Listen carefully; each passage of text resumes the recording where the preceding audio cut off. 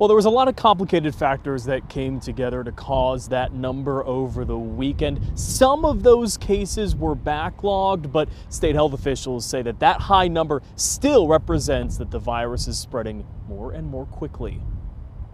We have no reason to believe that this revised number is an anomaly, and we will continue to urge all Oklahomans to take COVID-19 seriously. Health officials saying today roughly 450 to 600 of those cases were backlogged cases, a small portion of the more than 4,000 total. That high number and another one today, meaning Oklahoma's 7-day average of new cases is now over 2,000.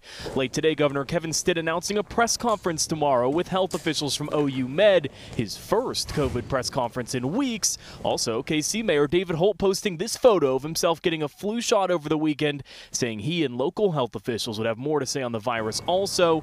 And tonight, the state epidemiologist saying COVID's spreading so fast, it's hard to even pin down where the most spread is happening. I think it would be bordering on farcical for us to try to get out and provide a realistic answer of where these transmission events are taking place.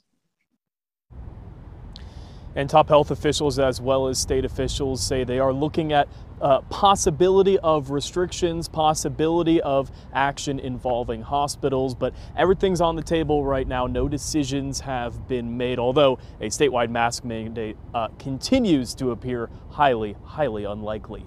In Oklahoma City, Dylan Richards, KOCO 5 News.